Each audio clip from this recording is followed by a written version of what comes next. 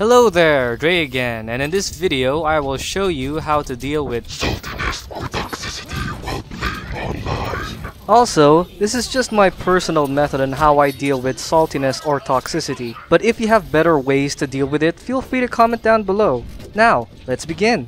First, let us define salty. According to the website Know Your Meme, salty is a slang term meaning upset or bitter, typically used as an insult in player versus player or PvP games to suggest that the opponent feels mad or frustrated due to pwnage.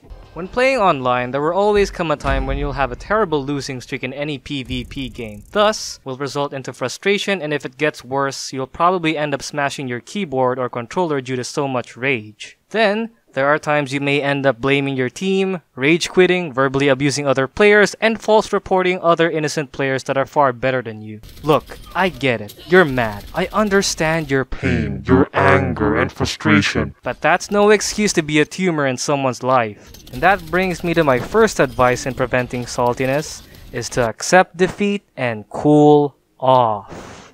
Do you know the quote, "Death before dishonor"? Well, that quote kinda translates well in my first advice because when some players are having a bad game, they tend to rage quit, and as a result, they end up abandoning their team, and that team is forced to play an unbalanced match. Don't dishonor your team by quitting. If your team is losing, swallow your pride and accept defeat like a good sport. Remember, it's a game. It's just a game. Don't be that prick who takes online multiplayer way too seriously. If you can't take another bad game, then just stop playing. Log out and try to cool off. You need to cool off because if you keep playing, your rage will only hurt others and your win rate. Just stop playing for an hour or two and clear your mind by going out for a walk, read a good book, get some work done, watch your favorite anime, listen to some relaxing music, or try meditating. And if that doesn't work, then my second advice is realize that you and the people you are playing with are not the best players in the world.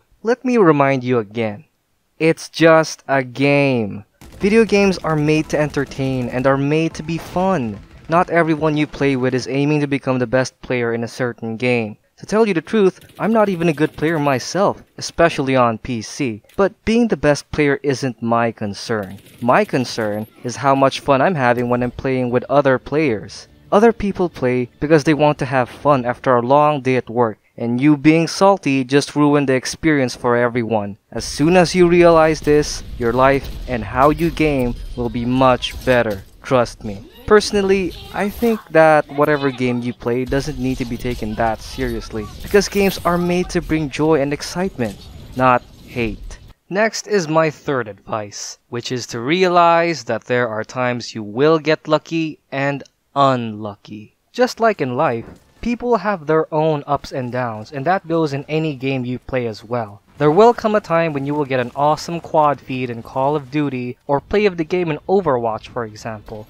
Please realize that luck is just luck, okay? Besides, everyone you play with has good and bad luck at some points. I think one of the problems why some players don't acknowledge this fact is because there are a number of people out there who are too addicted to winning, and when they lose, they can't get by with the losses. And that brings me to my last advice: winning isn't everything.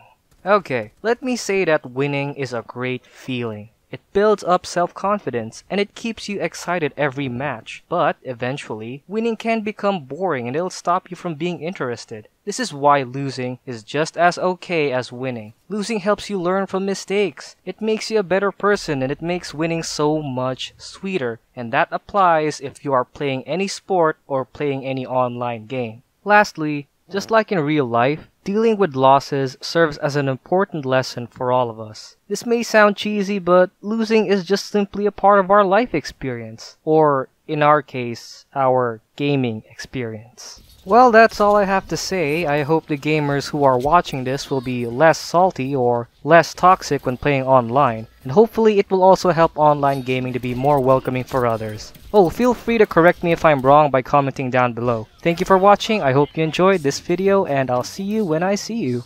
Bye!